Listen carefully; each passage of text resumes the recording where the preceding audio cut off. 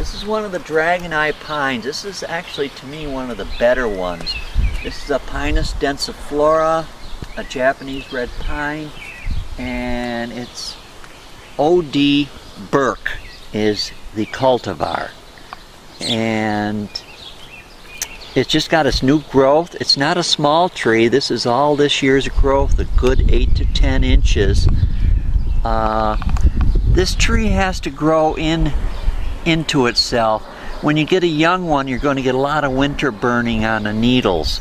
As the tree matures and gets up in size, you get less and less burning, and you can see that this year it's just almost had no burning at all on the needles. So it's doing very well. And this little Lawsoniana going up through there just adds a little contrast and centers the variegation. So don't be afraid to play with trees.